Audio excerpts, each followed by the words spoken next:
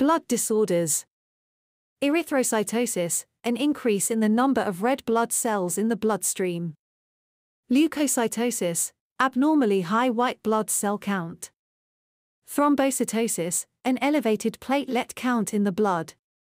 Anemia, a condition characterized by a decrease in the number of red blood cells or low hemoglobin levels.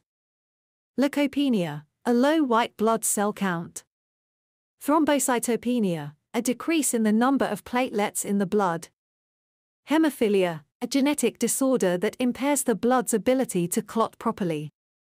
Polycythemia, an increase in the total red blood cell count, which can lead to thickened blood. Hemolytic anemia, a type of anemia caused by the destruction of red blood cells. Aplastic anemia, a condition where the bone marrow fails to produce enough blood cells.